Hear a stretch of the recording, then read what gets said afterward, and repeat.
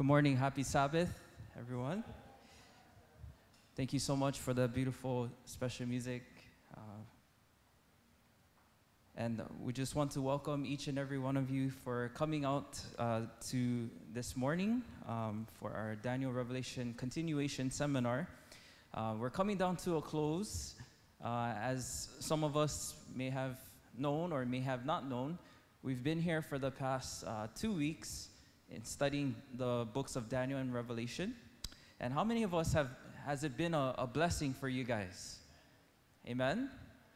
All right. So before we begin, we will start off again with a word of prayer, and then we'll go into our daily quizzes. So let's bow our heads for a short word of prayer.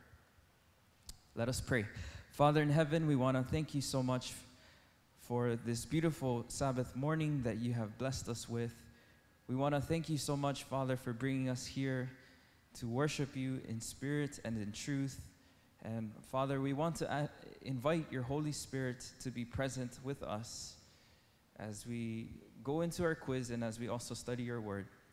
We ask, Father, that the Holy Spirit would be our true guide and our true teacher, that he may lead us and guide us into all truth, that the truth shall set us free. Father in heaven, thank you so much, Lord, for never giving up upon us. Even though many times we have turned our backs upon you, Lord, you never did turn your back on us. And so, Lord, we praise you and thank you, Lord, for your goodness, your mercies, which are renewed every morning, and your compassions that fail it not.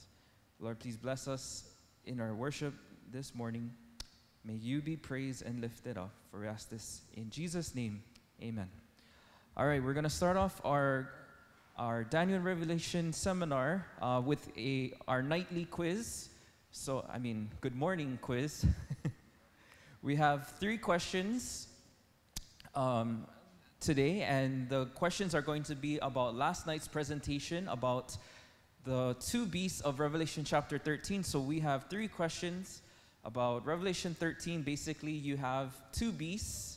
You have the sea beasts and you have the earth beasts in this chapter. And again, whoever answers the question, they will get a prize. Renz has the prizes as well. It's not a big prize, but it's a little Bible bookmark that we have. And the prizes will go to whoever answers the question. And again, if you've answered the question in the past, you are exempted from today's quiz. Amen? All right, so let's start off with our first question for our quiz. And the first question is, oh, by the way, when you have the answer, there is a microphone in the front here. Just come up to the front, grab the microphone, and then share the answers with us. I think somebody is going to be having the microphone. All right, first question. Number 1, what is the central issue in the last days? If you could summarize it in one word, what is the central issue in the last days? Huh? Worship, correct. She got it right. Congratulations. The central issue in the last days is worship. She got it correct. Congratulations on answering our first quiz questions, and Renz will be giving you your prize. All right, question number 2. We're going to move on to the next question. The next question is, in Revelation 13, who is the identity of the sea beasts? In Revelation chapter 13, who is the identity of the sea beasts? Any hands?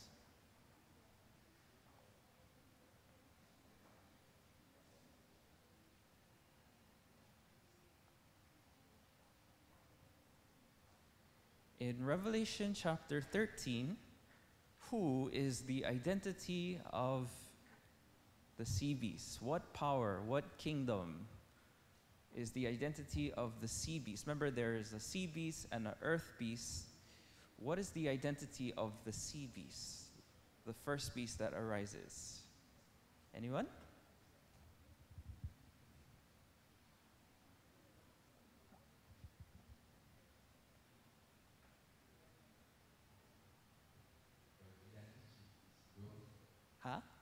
Rome, correct.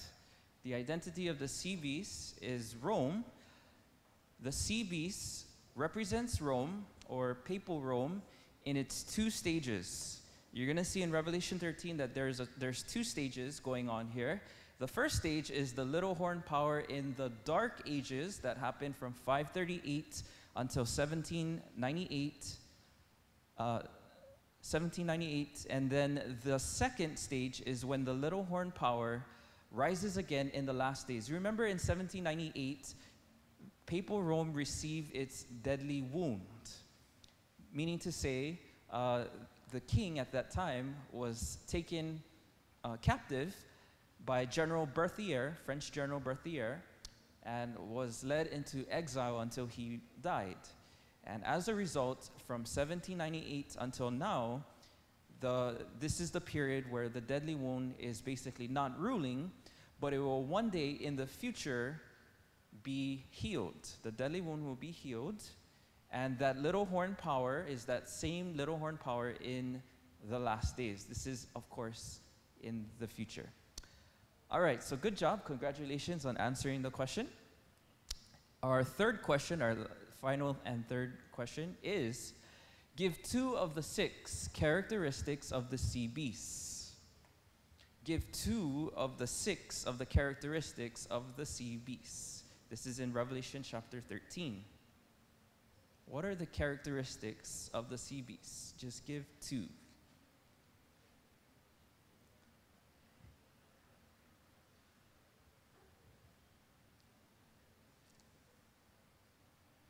Anyone?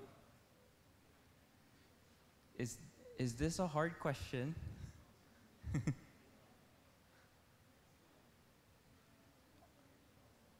All right, looks like we have someone.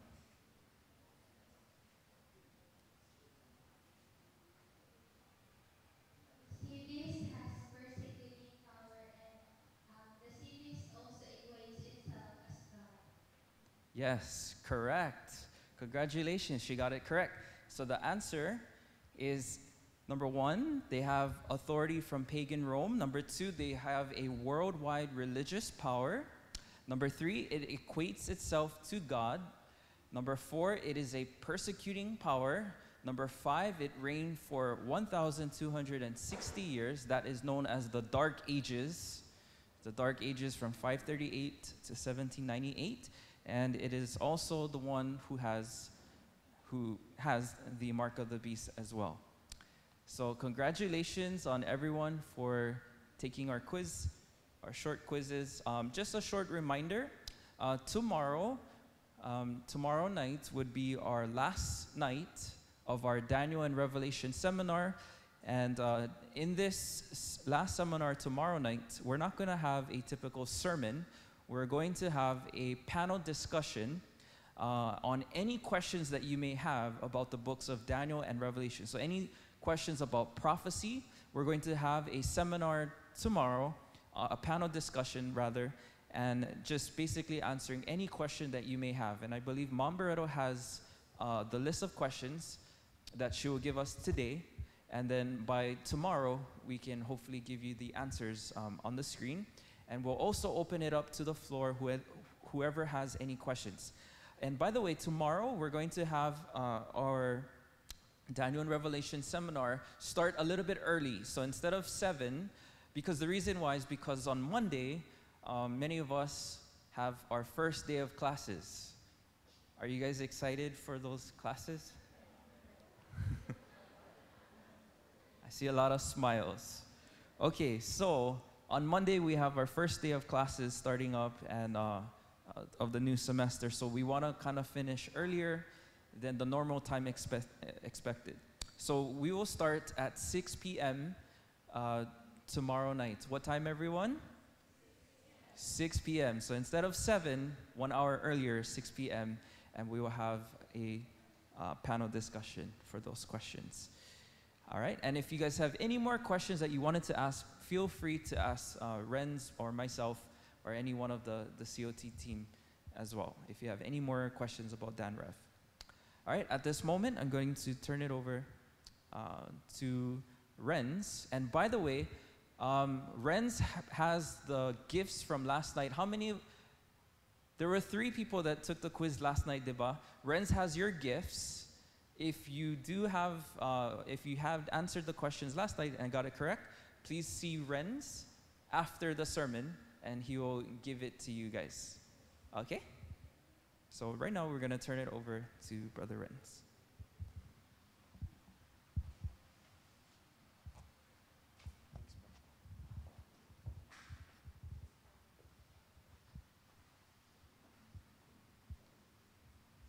Happy Sabbath, friends. I want to share a little confession. Last night, after I shared God's word, I got down and I looked at my phone, and the time was 8:52. I didn't realize how long I had been speaking. So today, I brought my phone, and not to text, not to play, but I brought a timer so that I can keep watch of the time. Right now, it's 10:44, so we have until 12 o'clock, right? I'm just kidding. But I brought a timer, so at least I have an idea of how long I have been speaking. So last night, we talked about the beasts, the 2 beasts, the characteristic, not specifically who it is, but rather we focus more on the characteristics of the beasts. And it is very important to our message today, which is the proclamation of the 3 angels. Now, before we begin our message, I'd like to invite everyone, as I pray, we're going to pray, but I'd like to invite you to have a personal prayer to the Lord and invite the Holy Spirit to touch your heart as well as to guard it. That this time, as we listen to the message, because the message is very powerful, but as well very sensitive, just like last night. And so that we would have an open mind and an open heart to receive the blessing from God. Let us pray. Heavenly Father, Lord, we thank you so much, for you have given us the Sabbath so that we could communion and fellowship with you, Lord.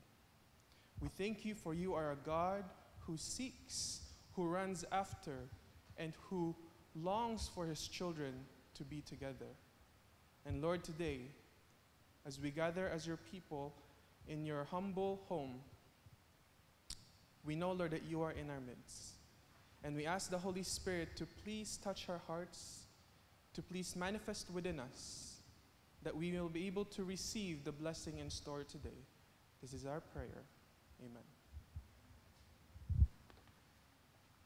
So I'm going to start the timer right now. And today, as you can see, we are talking about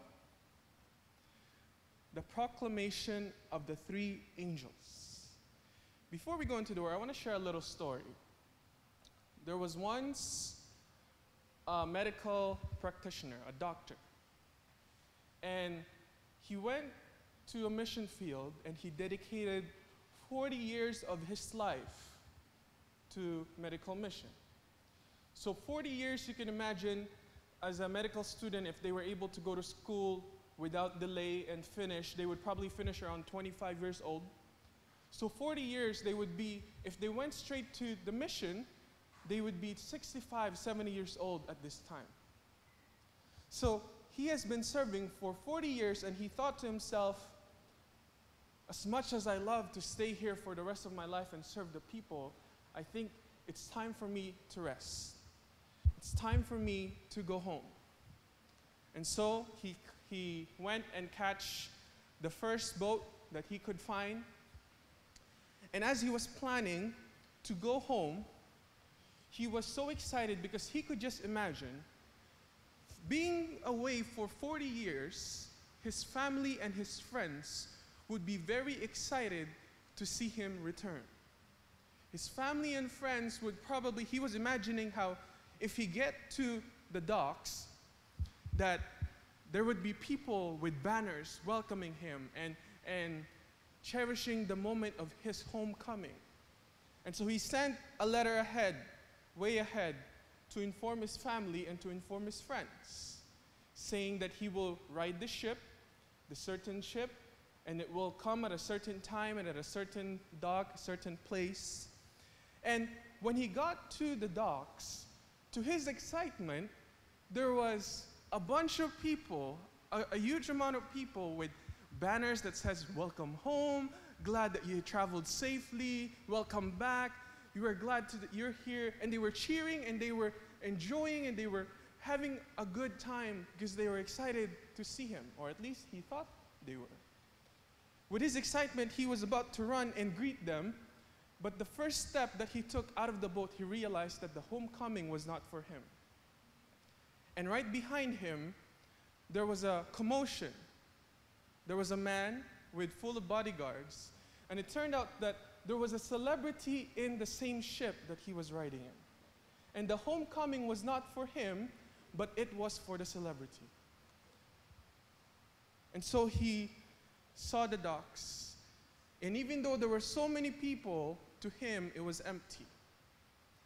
And he couldn't help but look up to heaven and say to God, "God, I've spent majority of my life serving my fellow man.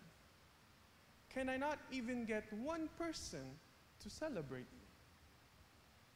And in the quietness of the moment, it's as if he heard God reply to him saying, "My son, you're not home yet.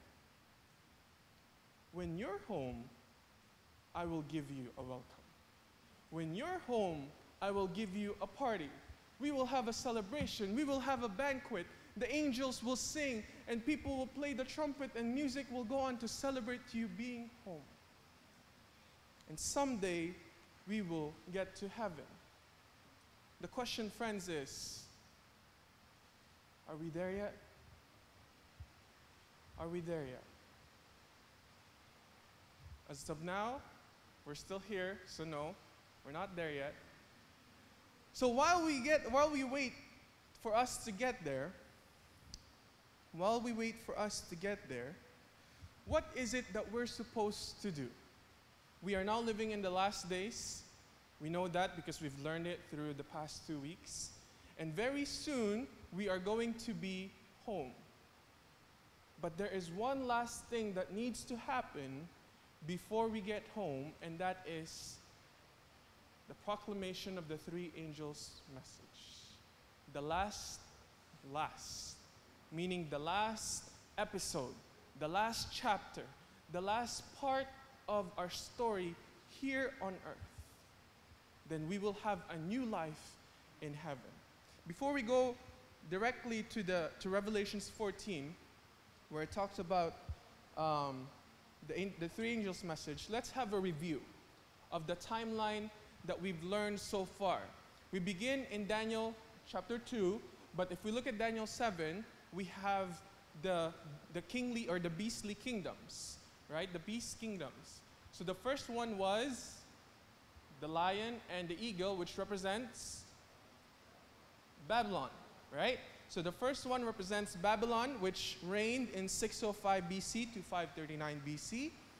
There was the bear with the 3 ribs on his mouth, which represents Medo-Persia, which reigned in 539 to 331 BC. Afterwards, there was the leopard, which represents which kingdom? Greece, which reigned in 331 to 168 BC.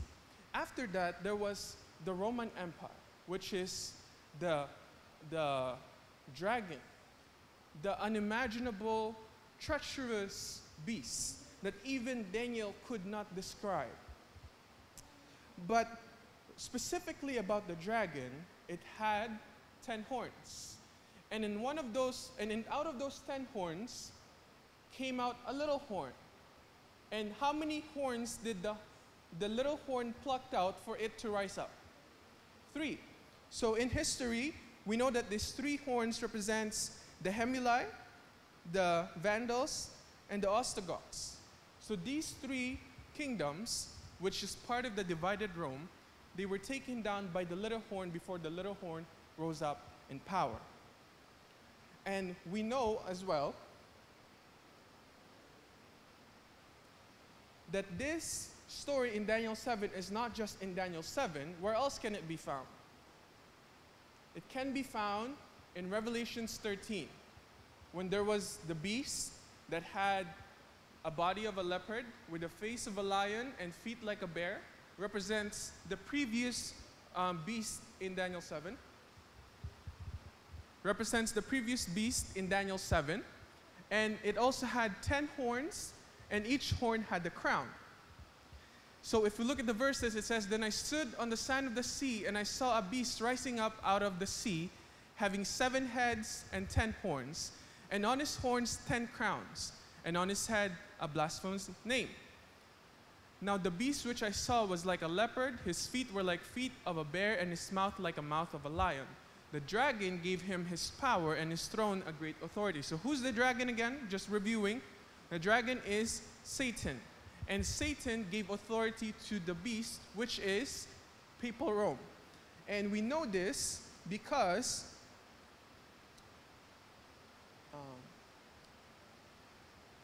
both the little horn and the sea beast did the same things. They blasphemed God's name and authority, as well as persecuted the saints of the Most High. How many years did they persecute the saints?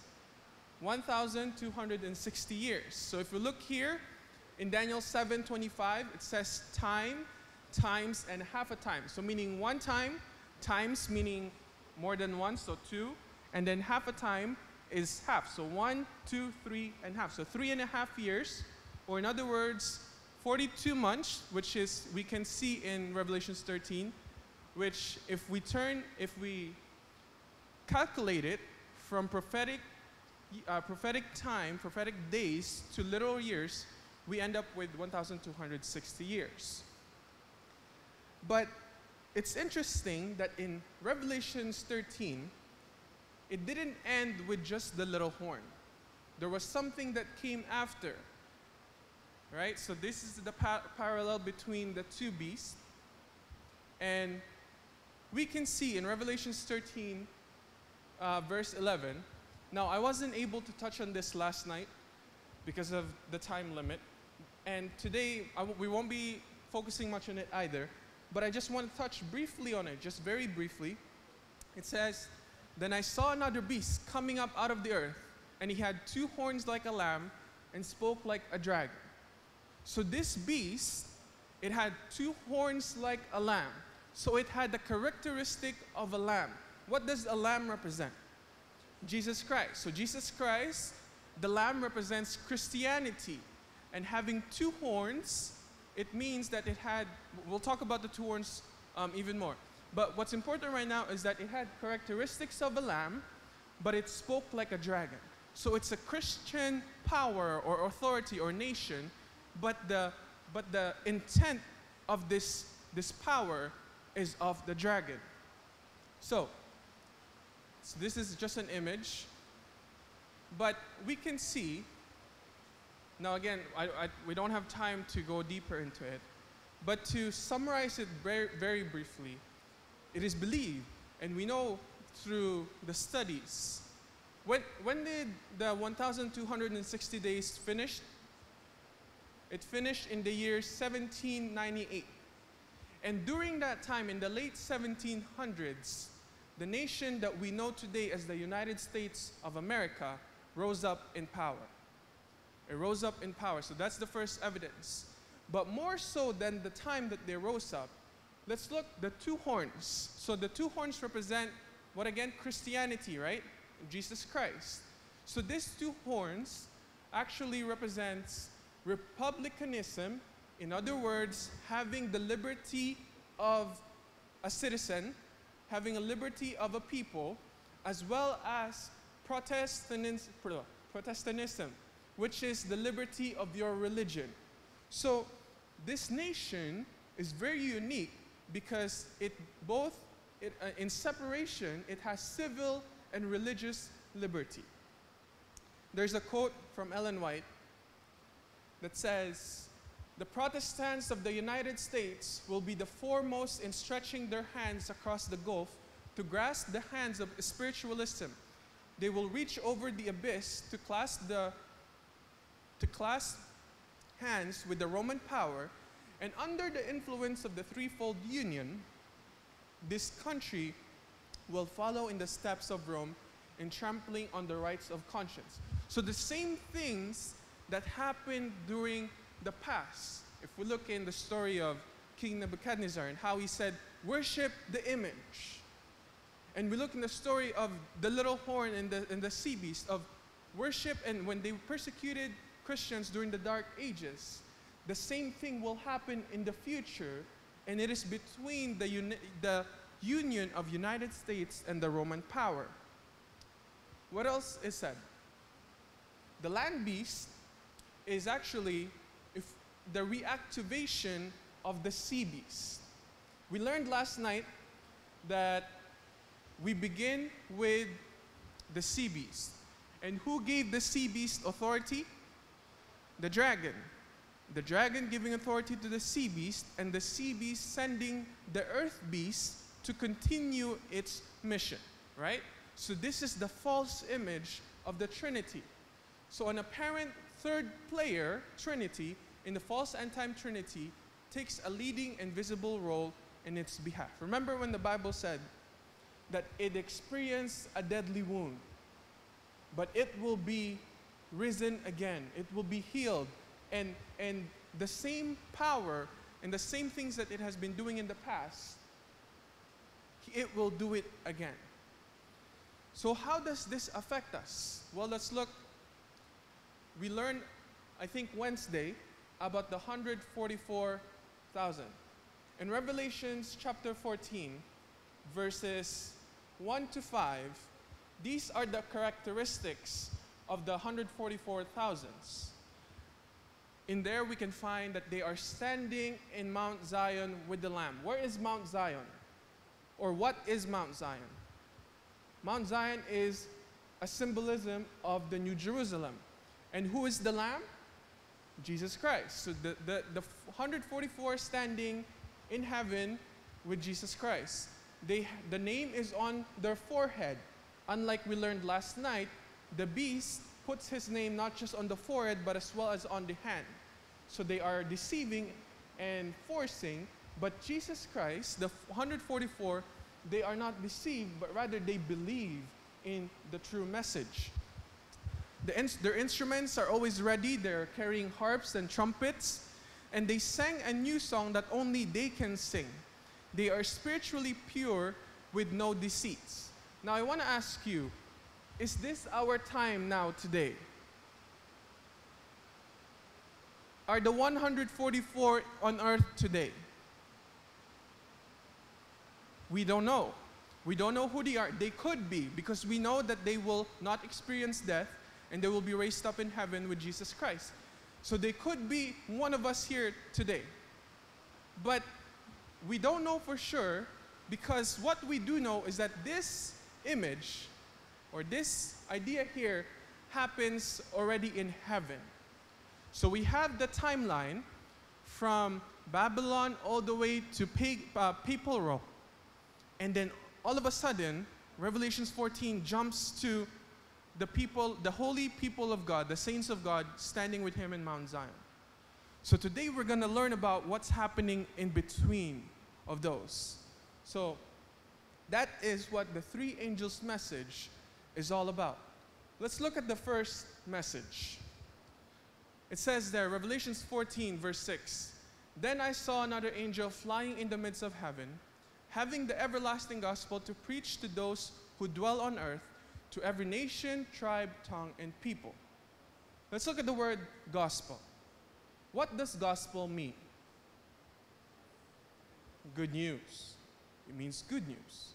So when you have good news, let's look at a newspaper. Back home, there was a time where I was able to work as a newspaper boy, and I would be working once a week or once or twice a week, and I would be walking around the neighborhood, and I will put newspapers in every house. So, and there will be a few of us doing that, and every day they would get a newspaper. And they will receive this newspaper, and in it they will look and find there will be good news, but there will also be bad news, right? But the thing was, does the news last forever?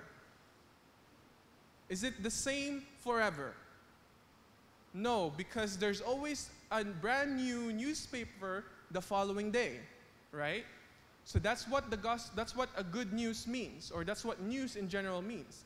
But this angel proclaims an everlasting gospel. So if you put the two together, this news is not only a good news, but it is a news that will last for a lifetime. Who do we know is the good news? Jesus Christ. Jesus Christ died for you and for me. And he didn't just die for you one time, or rather, the effect of his death, the blessing that will come out of his death is not just an effect that we will receive one time, but it is a blessing that we will experience everlasting. Amen? If we look in 1 Timothy 2 verse 5, for there is one God and one mediator between God and mankind, the man, the Christ, Jesus Christ. The Bible teaches us that there is only one person that could die for our sins so that we could go to heaven. But this beast, and the Roman Catholic Church is teaching the opposite. It's telling the people that there is a God here on earth. There is a man who is equal with God. And not only that, that this man, as well as all of his priests, has the power and has the authority to forgive your sins. Would you rather have a man give you your salvation, or would you rather have a man tell you and assure you of your salvation, or would you have the living God tell you that you have salvation? Would you rather believe a man, or would you rather believe God himself? That is the question today. What is the central conflict? It is worship. Do we worship the worldly system, or do we worship the heavenly divine system? What else does the first angel says? Saying with a loud voice. Saying with a loud voice. When someone shouts at you, what does it mean? They're serious, that it's important, that there's a very serious and it cannot delay, a message that cannot be delayed. And so saying with a loud voice, fear God and give glory to him, for the hour of his judgment has come, and worship him who made heaven and earth, the sea and the springs of water.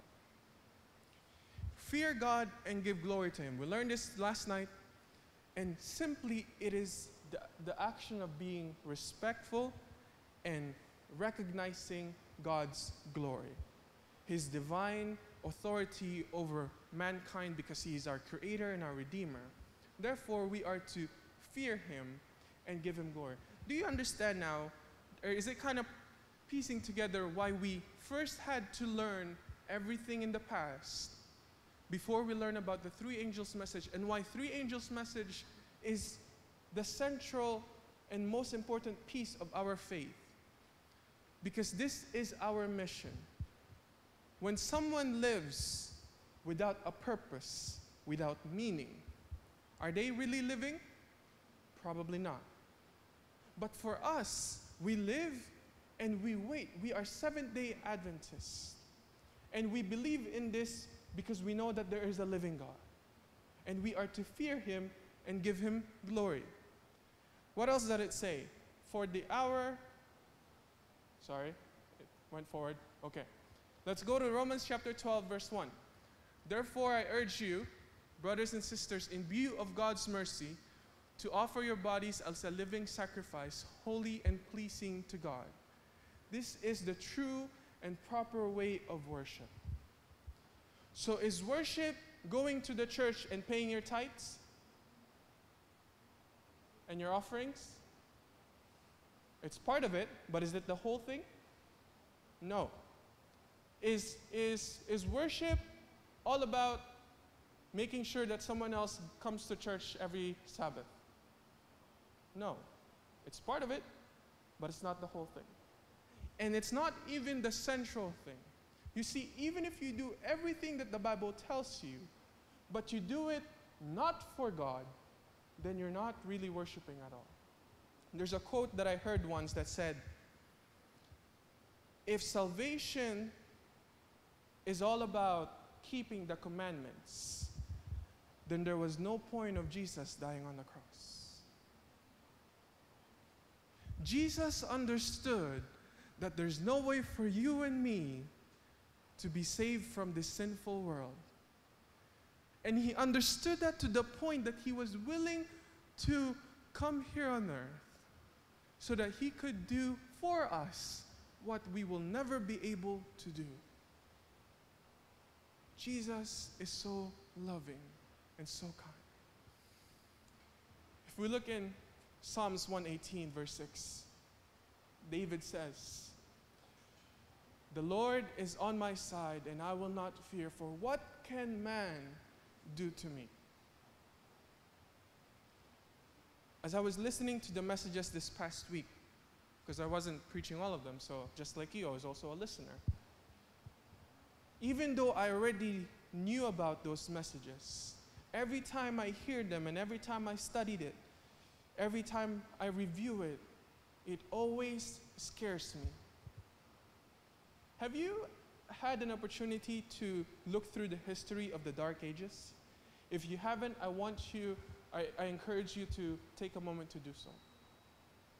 And when you do, imagine that you and I possibly will be going, if by God's will we're still living during that time, possibly we will be going through the same things, if not worse. It is a scary thought, where people will run after you just because, and simply just because you believe in Jesus Christ. People will run after you simply because you believe in God. Simply because you have a different belief than them. And today, things like that can already be seen. We are already scratching the tip of the iceberg, as people would like to say. And very soon, the iceberg will not only be scratched, but it will break open and lift up, and the whole Dark Ages will be repeated again. But aren't we glad that it doesn't end there? Aren't we glad that we already know the end of the story? That we already know that the 144 will be standing with the Lamb in the Mount Zion. Amen? And we're looking forward to that time. We go on to what else the first angel says. It says that the hour of his judgment shall come. I'm not sure if we were able to tackle this next part. But I think you guys have an idea what the Day of Atonement means. If you want to look at your Bibles, it's found in Leviticus chapter 23, verses 26 to 28. But in summary, the Day of Atonement is a yearly practice, a yearly festival of the Israelite nation. And God told Moses, once a year, you will set a time where you will fast, you will pray, and all that you will be doing is put your focus in asking God for forgiveness. And not only asking Him for forgiveness, but also inviting Him to live through you for another year and for the rest of your life. The hour of judgment will come upon this earth, and now is the spiritual time of the Day of Atonement. Now is the spiritual time where for us, we are to go to God and cry to Jesus, our mediator. Remember what Timothy says? One mediator, one God. And we are to cry to Him and ask Him for forgiveness.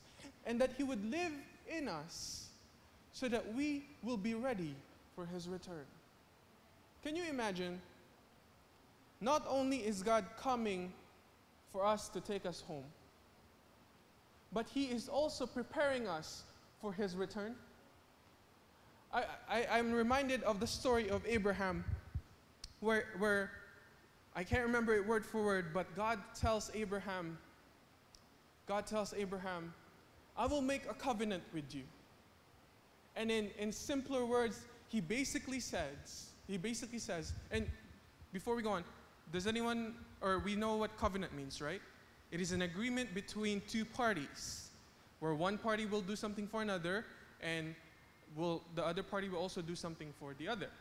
So there is a covenant between God and Abraham.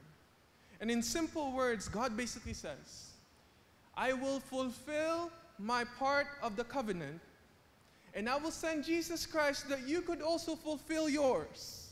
Amen? We don't have anything that we need to do other than to trust in his promise. The first angel also says to worship him. And worshiping him, as we learned 2 nights ago, is found in the seal of God. In the fourth commandment, from the 10 commandments, the name, the title, and the territory is found there. God, our creator of all the heaven and all the earth. So that is how we worship him. So in essence, the first message calls us to give him the glory due to him as our creator and as our redeemer.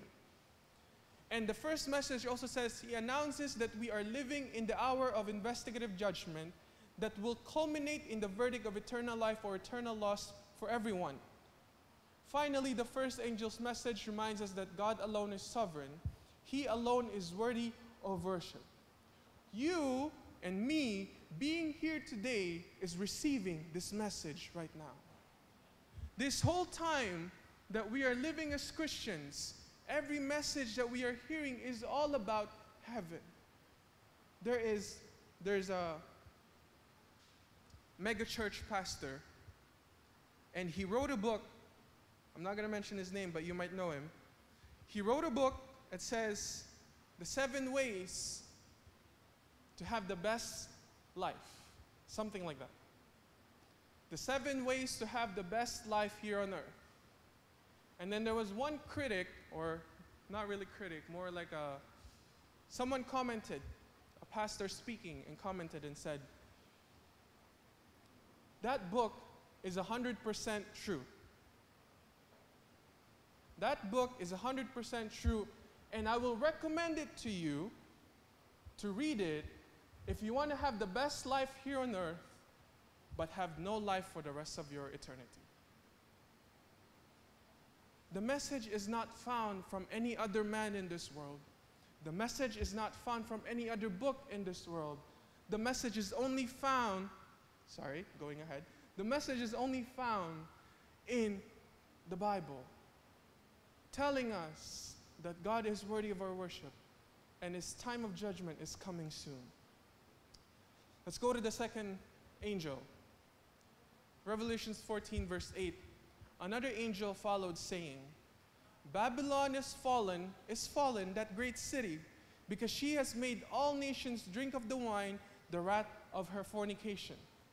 First line says, Babylon is fallen, is fallen. Do we know the history of Babylon? Where does Babylon come from? It comes from the book of Genesis, the story of the Tower of Babel, where and the image is all about rebellion against God, where the humankind didn't want to live under God's law anymore. They didn't want to follow him because they thought he was scary. They were fearing him in the wrong way. And so they said, we will create a place so that we could be safe from his wrath. Can a man ever be safe from God's wrath? No. If he created you, he also knows how to destroy you. But we are thankful because God is not like that. And he will give us chances and chances until probation is closed to return to him and let him work in our lives. So Babylon comes from the Tower of Babel, babbling. So it's all about confusion. This nation, the Babylon, the worship of confusion, where people are not working along together. And so we look, the next part is that this Babylon is not only a nation or a power of confusion, but is also a great city. In Revelation 17, this is the description, or this is the name or the title of Babylon. So the woman, on her forehead, a name was written, Mystery, Babylon the Great, the mother of harlots and the abominations of the earth. This is, in an essence, in summary, the title of the enemy. This is her title. And what is the description of this woman? Well, let's go back one verse.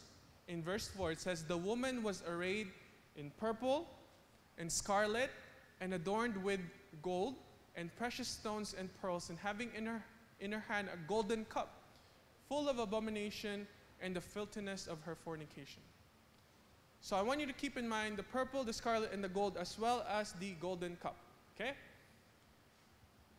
This image, those three colors, purple, scarlet, and gold, is actually found on the same colors that God has instructed his priests during the Israelite time to clothe themselves with.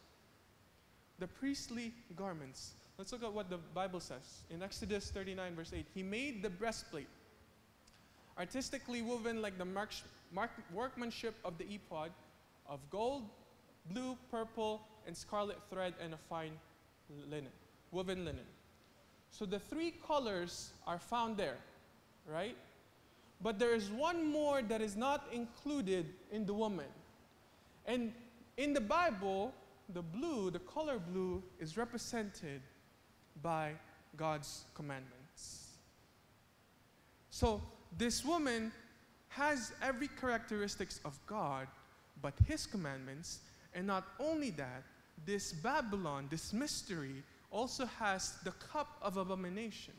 Meaning to say, everything that Babylon, this woman, is trying to do is the complete parallel of God minus the commandments. So when we live on earth, do we live by the commandments alone? Do we live for the sole purpose of living and fulfilling the commandments? No.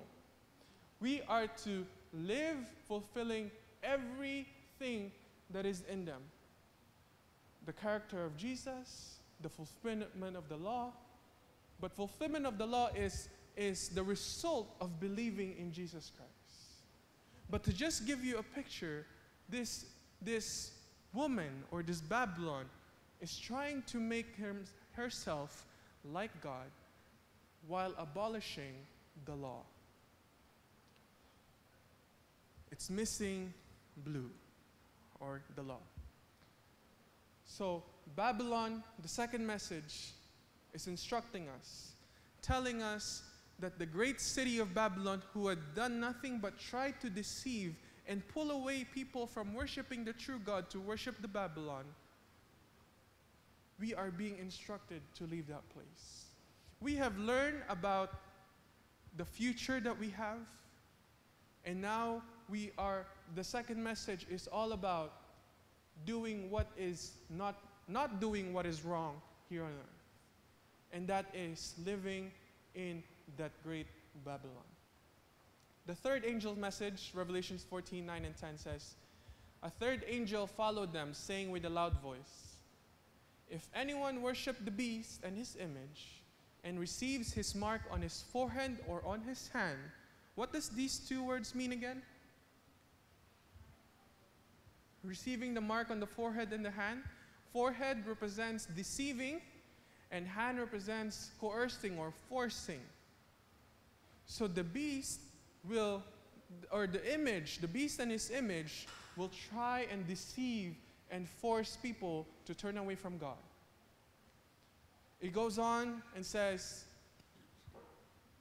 whoever is deceived, whoever allows himself to be coerced, he himself shall also drink the wine of the wrath of God, which is poured out in full strength into the cup of his indignation.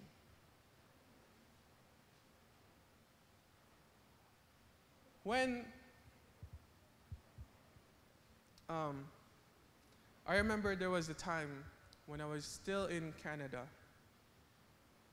and we were traveling from our home, and we were going to one of our friends' house. And in our car, as we were traveling, my dad was driving, and he started to notice how the car's engine wasn't working properly. The car's engine wasn't, it wasn't revving as high, it wasn't going as fast as it normally does. And then later on, he brought it to the shop, and then he asked the mechanic, "What's wrong with the car?" And then the mechanic simply says, he looked at the engine, he opened up the hood and looked at the engine, and the engine were missing a part. I forgot what it was exactly. But he said that there's no way for your engine or for your vehicle to work in its full capacity if even one part of the engine is missing. So today here on earth, when God punishes or when God uses his wrath, he doesn't actually use 100% of it. Have you heard of the term, God loves the sinner but hates the sin? In that way, God cannot ever function his full wrath on us, because as much as he hates our sin, he can never destroy us because of his love for us. That's why he keeps holding back.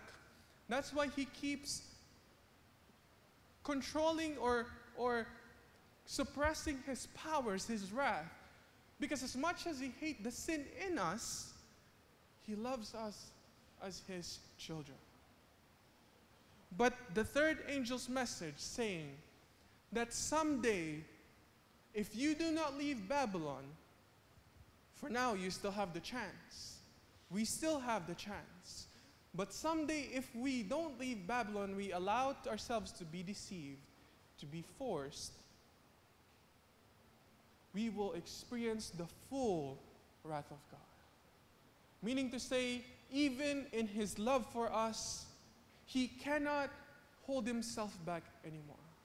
You know why he cannot hold himself back? And I think I'm going a little ahead on my presentation.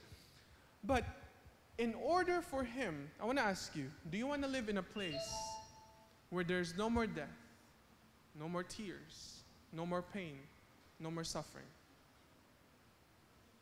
If you want to live in that place, there's only one God that can create that place again.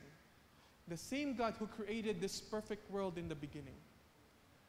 And you see, he didn't want to start from scratch, but he wanted to work with what he can. And in order for him to do that, he must eradicate all possible sins in this world. That means including the ones who choose not to turn their face back to God. That's why we are saying, that's why we are proclaiming this message now, because we do not know the time when the probation will be closed. So it's better to be ready, just like the 10 virgins. It's better to be ready like the 5 who had oils in their lamps, who has Jesus in their life, unlike those who were sleeping and thinking they will still have enough when Jesus returns.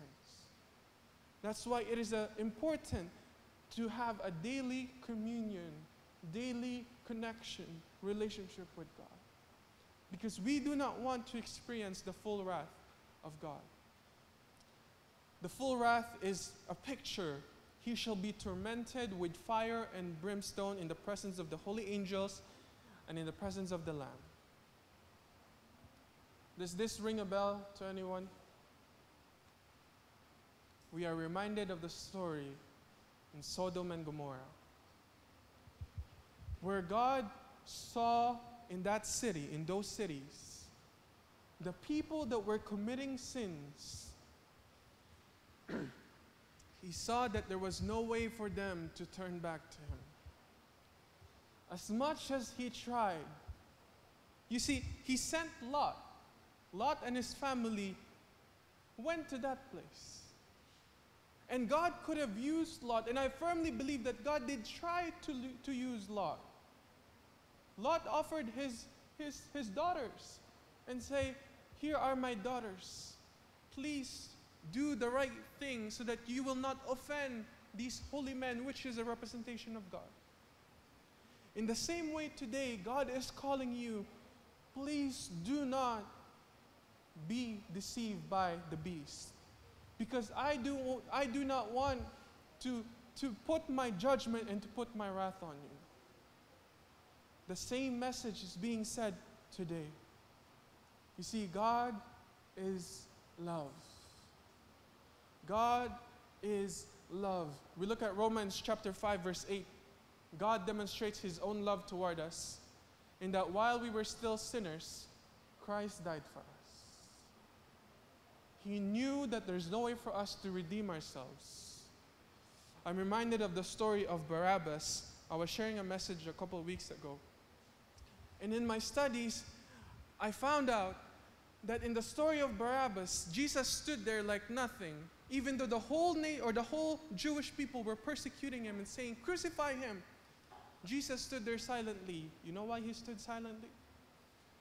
Because Jesus had to be treated like Barabbas in order for Barabbas to be treated like Jesus.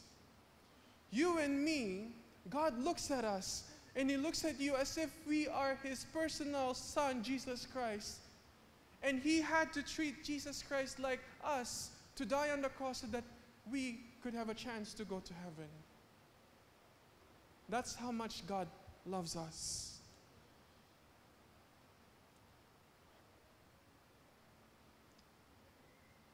Revelation 21 verse 3, it talks about our future. We jump from chapter 14 all the way to 21. And there are many other things that are in there between those chapters. Those are a lot of chapters, 6 chapters. But in an essence, all it is about are these 2 next verses. At least this is my personal thought. You see, last year in April, I lost my grandmother in April 4, 2019. And 6 days later, or 8 days later, April 12, 2020, I lost my grandfather. My grandmother and his husband, or her husband, grandpa, mama and papa, they passed away in a very short span of time. And in that time, we were trying to have a family reunion. We were trying to get together, be together as a family. And I was thinking how painful it was that we couldn't even, I was asking God, why couldn't you give them a few more weeks so that our family could come together? But then I realized that God wanted them to rest. We didn't know what was wrong with Mama, but later on we found out that she was actually suffering with cancer in her. The doctors found out afterwards. And I was looking at this verse last night and I realized, behold, the tabernacle of God is with men, and he will dwell with them, and they shall be his people. We will be living on earth or in heaven, and we get to live with our God. We get to live with the one who created you, the one who saved you, the one who died for you, and the one who calls you his child. The one who would leave the 99 so that he could save you. The one who would run to you when he sees you running him from leaving for a long time. The one who will offer everything that he could, and he will give it to you. That same God, we will be able to live with him someday. And I was imagining I could live with my grandparents up there in heaven someday. God himself will be with them and be their God. We don't need to go to church. You know why? Because we will be living in church. We will be living with God, and every day we get to sing a new song to Him. We get to play our instruments and use our voices for His glory. What else does it say? And God will wipe away every tear from their eyes. I remember that time last year was very tough. There shall be no more death, nor sorrow, nor crying. There shall be no more pain, for the former things have passed away. The former things, it is the things that are happening now, happening in the past. Meaning everything that the enemy tried throughout the years to try and turn us away from God will be completely wiped out. And there's no longer trouble for you and me.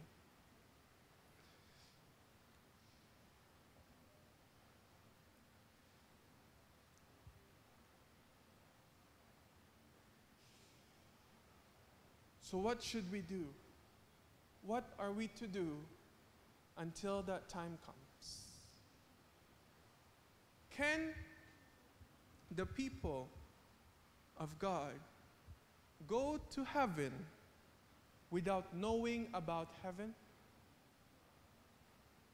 You know how when you go to Manila and it's very traffic, even with the pandemic going on, my aunt said that there's still traffic.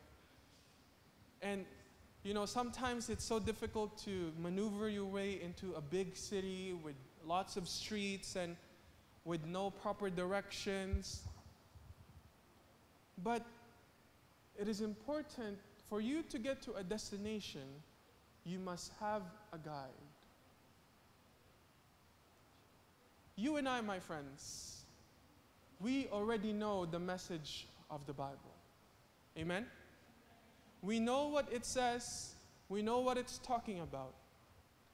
And now it is our turn to share that same message unto the world. This is the calling of the three angels' message. First, it is calling for you to leave Babylon, for you to leave that great city, and at the same time, once you are out of that great city, to try and go back, not to return, but to take as many people as you can and bring them to Jesus. For you to take as many people as you can to lead them to Christ. Because our salvation is not meant just for one individual, but God said, for God so loved one person, for God so loved the world. Therefore, we, as recipients of that love, should be moved to share that love to the rest of the world. Just as Jesus left heaven for you and me, we should also leave our comfort zone, leave our place of comfort to go out and reach other lives. Ellen White says this in Testimonies of the Church. In a special sense, Seventh-day Adventists have been set in the world as watchmen. I want to ask, is watchman an offensive or a defensive term? Defensive. So you stand in a position, a station, and you keep watch. So you're making sure that nothing is going to come your way. So we are defensive. But not only are we defensive, we're also light bearers, which are offensive. Light bearers bring the light unto the world. So Ellen White, our sister, is saying to us that we, if we truly are Seventh-day Adventists, not only are we to be defensive against the deceivement of the enemy, but we are also to be light bearers for the rest of the world. To them has been entrusted the last warning for a perishing world. On them is the shining wonderful light from the Word of God. Do you believe that you have the blessing of the Word of God? Do you believe you have the power and the opportunity to learn more about the Word of God? Then we are to use that opportunity. We are to use that privilege. They are to allow nothing else to absorb their attention. This last line is one of my personal struggles. Many times I get lazy and I am distracted of the world. Especially during this pandemic, there's the social media. Sometimes I would tell myself, oh wow. Sometimes I would tell myself, I'm just gonna look at the news about the corona, or I'm gonna look at the news about the world. But next thing you know, I realize I'm watching a race, I'm watching basketball, I'm watching a music video. And next thing you know, I'm on Facebook.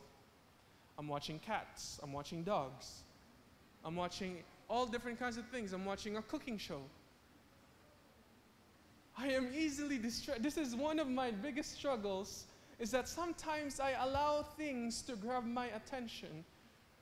But Sister White is telling us there should be nothing else to absorb our attention than God. I want to end with this story. There is a play that was made in 1959, if I'm not mistaken, and it was entitled A Raisin in the Sun. Raisin. What's the Tagalog of raisin? Pasas? Pesas? Pasas? Raisin. And the story goes like this. There was a family who was living in Harlem. Harlem is a city in US. And during that time, it was a very difficult place to live in. If you live there, more than likely it's because you were not financially stable. You were poor and raising up, you lived poor. And then this family, they lost their father. They lost the dad because he passed away. We're not sure how. But because he passed away, he had insurance over his life. And the insurance was $10,000. And in 1959, is that a lot of money? A lot of money. 1959, $10,000 could be, I'm not sure, but it's a lot of money. The story says that the mother thought to herself, she can finally leave the struggles of living in Harlem, and they could buy a little house, cozy house, and have a new life, comfortable life. So $10,000 is enough to buy you a house during that time and live comfortably after that. One of the daughters were so excited and thought she could finally achieve her dreams to go to medical school. Who here is in the medical field? Not many people. But what we do know is that medical field is very expensive, right? So she thought, I can finally achieve my dream, which I thought was not possible before because we never had the money and there's no way for her to go to school. But now they have the money, $10,000, where she could go to school. But the young man right here, he said, and he made a little presentation to his family. And he said, Mom, Dad, or not Dad, Mom, sisters, let me take the money. Let me take the money, and I have a friend. We're going to work together. We're going to have a business, and we're going to try and get that money and multiply it over and over again. So that all of us, not just me, but all of us could live comfortably. And so, with the betterment of her judgment, the mother looked at the young boy and said, okay, if my young boy would go to business and he can multiply his money, then we can send my daughter to school and buy us a house. But long story short, his friend skipped town the following day, meaning he left with all the money.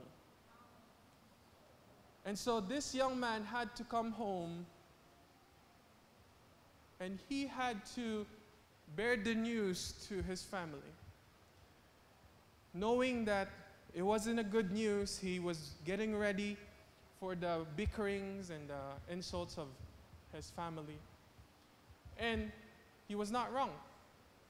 One of his sisters started saying bad things about him.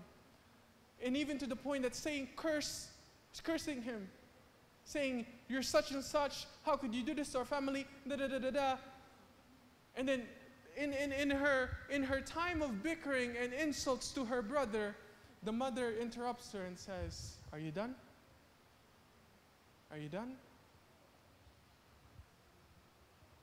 Can you not give him some love? And then the sister, with her emotion, says, love? There's nothing left to love for this man. He took away our hope. He took away everything from us. How can I love this man? And the mother replies, there's always something to love. There's always something to love. I thought I raised you to love.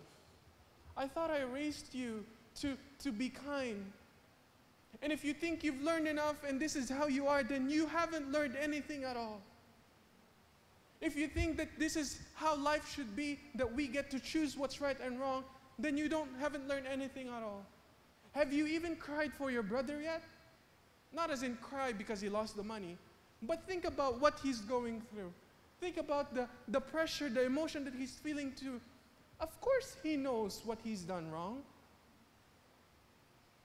Have you cried for your brother yet? Friends, there is still something left to love